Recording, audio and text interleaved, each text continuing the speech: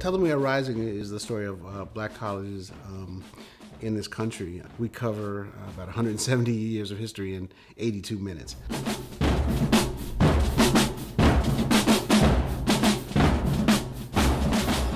I've tried to make films that resonate to today. I'm not interested in making films that I call it a historical bubble, that exist in this historical bubble, that it's like, oh, that was interesting, but what does it have to do to today? So,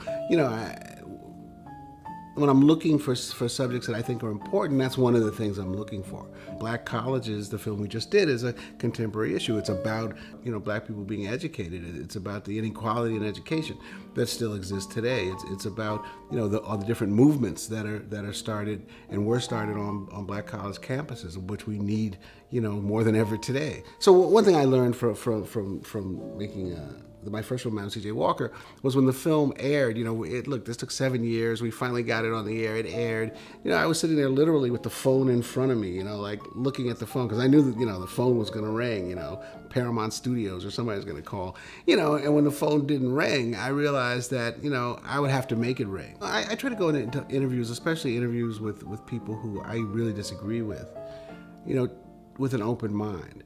I think that the vast majority of people do what they do because it makes sense to them at the time. They're not doing something insane. They're doing something that makes perfect sense to them. So I'm really interested in why. I really am interested in, how the hell could you do that? How the hell could you order the National Guard, onto this black college campus that ended up in 2 kids being murdered? I think the other piece of it, though, is that, as a filmmaker, you also realize that you're getting great stuff. So part of you is like, part of your head is going like, oh my God, this guy's ridiculous.